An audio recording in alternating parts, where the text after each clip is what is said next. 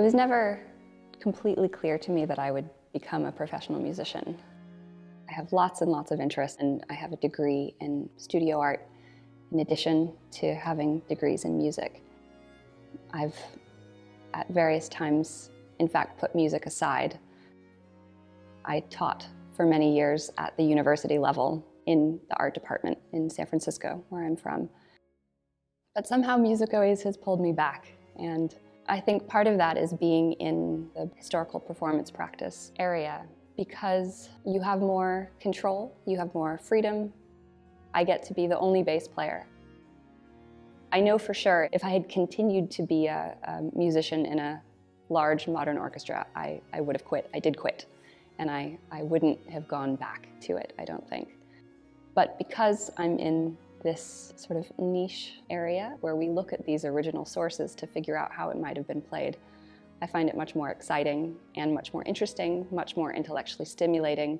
I can be more involved as an individual. I feel like my point of view matters. For me, the most exciting part is coming to the instrument and seeing, okay, the composer has maybe written a slur over these 3 notes. If you listen to modern recordings of this piece, you can hear that everyone goes da da da. But in fact, that's not what was written. And how, if I approach this with my special instrument and my special bows, how does it want to be played? How does the bow respond best? It's a process of experimentation and discovery. And this is something that we can do together as colleagues, discussing how these things might actually find their true voice. I have these 2 great interests in my life, the music and the artistic practice. I specialize in printmaking, and in particular in letterpress printmaking.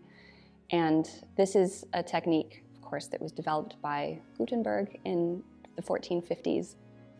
And for many years I thought that they were quite separate. But these 2 things operate in sort of one intellectual universe for me. There's the idea of rhythm, of color, timbre, and also this idea that we take something from the past and the techniques or the spirit that went into it when it was first developed, and we bring these techniques as if using a thread into the present and apply our own ideas or sensibilities, our own ear to it.